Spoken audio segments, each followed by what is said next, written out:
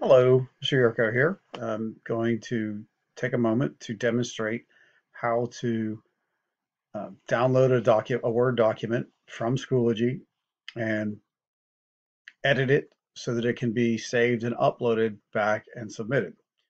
In this assignment example, there are multiple places to get the Word document. The first place you'll see is the big blue button up at the top that says Video Reflection.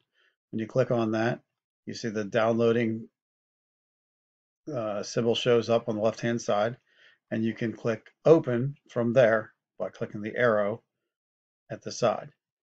The other place you can get that document is at the bottom of the page. You see the video reflection form here. Also, by clicking on that, you click the download button there. In both cases, you can click Open. If you don't see this at the bottom where it pops open, you can hit your File Explorer window, navigate to your Downloads folder, and find the most recently downloaded document there.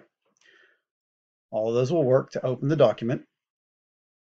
Once the document opens up, which will take a few seconds, it will likely have a orange bar at the top, the orange yellow bar at the top, telling you that it's open in protected mode. You need to click the Enable Editing button in order to edit it, and then you can type your responses in the document. So highlight the text, type your responses.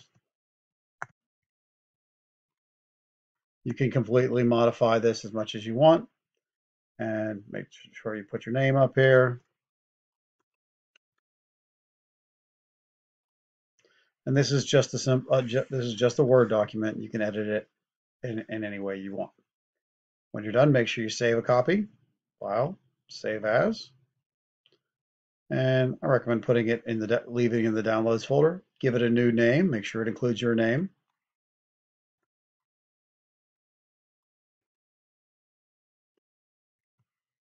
But I don't recommend including periods in the name. That's not good. So include your name. I like mashing all the words together and just using capital letters to separate the words. That's called Camelback. Click Save, and now that's saved in my Downloads folder, and it's ready for upload. To upload, in your assignment, you'll find a Submission button right here where you'll be able to click Submit Assignment and then follow the instructions for submitting. Hopefully this helps. If you have any questions, email me. My email address is yurkoj@calvertnet. And find me